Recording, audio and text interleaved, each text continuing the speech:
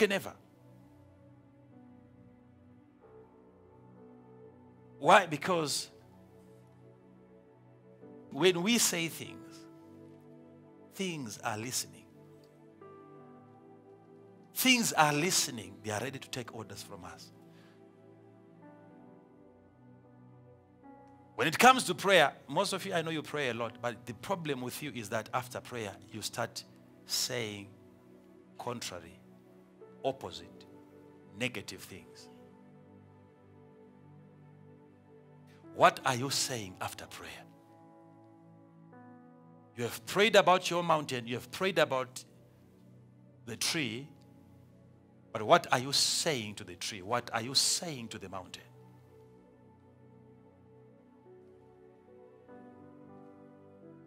I used to be like that. I said it when I was giving some lessons before. I used to say, God, heal the sick. God, when I meet your people, whether that person is suffering from malaria, I'm asking you, God, that when I lay my hands on those people, let them recover, God. Until the Holy Spirit started teaching me how to go about it. And he said, when you face a mountain, you don't pray to the mountain. You say to the mountain. And when I enter into the place of prayer, when I finish praying to God, I start making some decrees and speaking to the mountains. Malaria, I come against you right now. You cannot stand my presence. I'm representing God in this situation. I command you in the name of Jesus. Die. Before even meeting the person,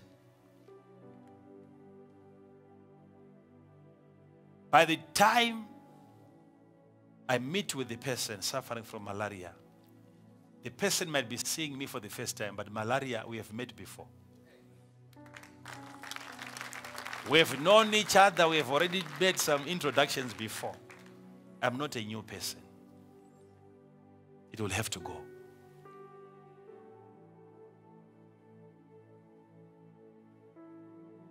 Faith for the impossible.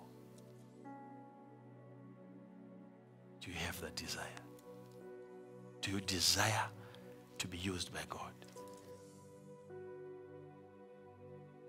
Is that your cry?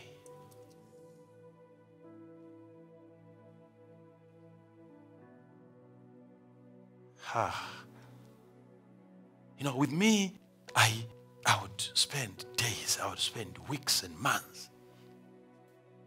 I would not even allow myself to go to sleep without having to meditate first the greatness of God. Meditate upon the hand of God. What God can do. How God can bring a change through you. A change through you. Desire, desire, desire. Even Paul talks about desiring these spiritual gifts. Oh, that you may prophesy.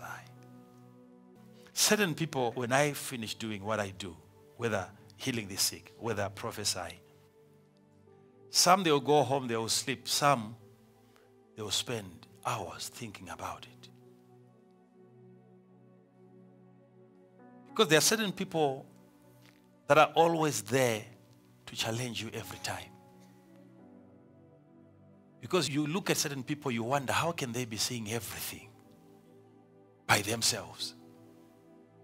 And I can't see even a little thing. Not even once. And how you desire so much, it's more than what the person is doing. But you're asking yourself, what's wrong with me? What's wrong with me? What is it with me? And your prayer should be, Lord, open my eyes so that I can see. Open my ears so I can hear. I want to be relevant in the Spirit. Thank God for Peter. He remembered what had happened yesterday. If it was some of you, you would have forgotten that we passed through the same place and Jesus spoke some words into this tree. If it was some of you, you are not even spiritual enough. That's why you have certain people, you prophesy to them after the fulfillment of the prophecy, you have to remind them again that, remember, I prophesied to you. They will have forgotten already. Their spirits are dead. You can't be like that. You can't be like that. Because you know your God.